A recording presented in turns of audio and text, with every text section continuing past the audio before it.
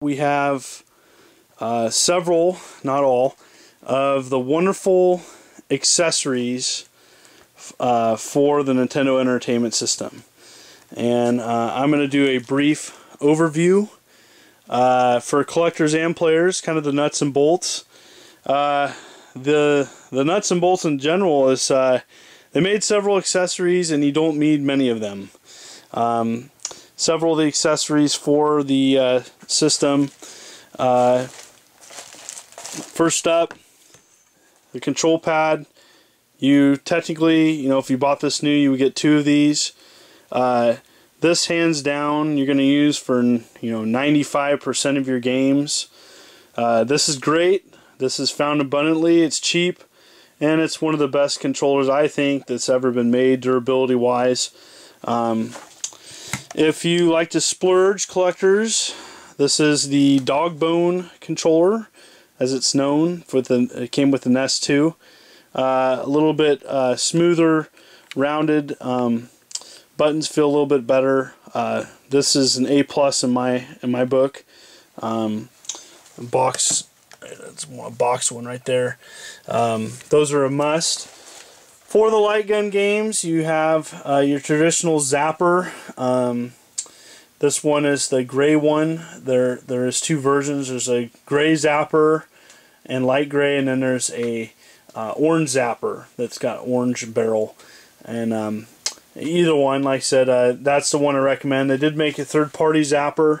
I don't recommend that. It's cool to collect if you find it's pretty rare, but again, not something you're going to play with. Nintendo made a couple additional additional controllers. The NES Advantage, a joystick style game.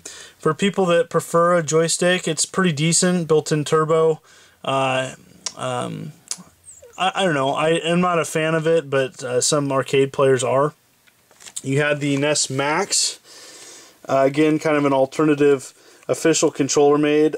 I actually hate this controller. Some people love and swear by it. I'm not one of them. But again, you see that's pretty unique. Obviously, the Power Glove, a failed official thing made. More to collect than anything. I don't have mine boxed or anything, but it did come with sensors. Another, obviously, the Power Pad, which I do believe the technology was bought by Bandai.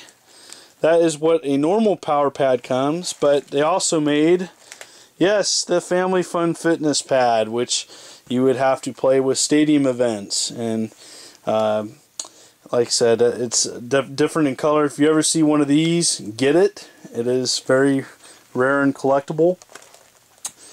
Also, for 4-player action, you would need a NES satellite. Or if you didn't want to waste lots of batteries, though this is cool to have it cordless, I recommend this one. It's the 4-score, which just plugs into your Nintendo, and you can play several 4-player actions. NES Play Action Football comes to mind for good times.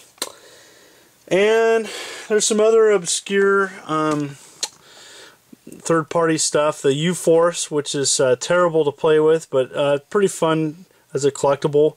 Kind of neat to have. It came with several parts, and it's more or less going to sit on your shelf. You're not going to be playing with this, but it is pretty unique.